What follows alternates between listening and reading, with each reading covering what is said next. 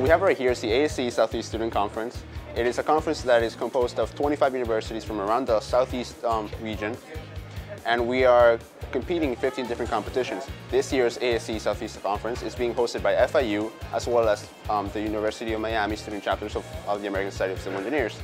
Our conference consists of 15 competitions, most importantly the steel bridge, concrete canoe, and then we have smaller competitions as well, including the professional paper, hydraulic engineering, wind engineering, balsa tower, and many others to choose from.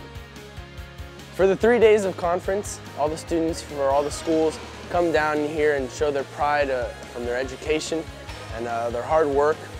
I'm very happy to have been here. I myself have learned a few things just watching the testing, and if I learned, then imagine all these students, the stuff that they must be learning.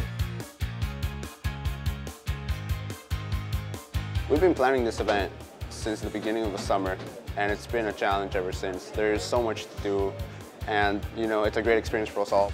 For me, this is my first conference. I just see it as a great experience, meet other students, see how they may have solved problems that we couldn't have solved in our own competitions, see what designs they came up with and how they were innovative in their own field.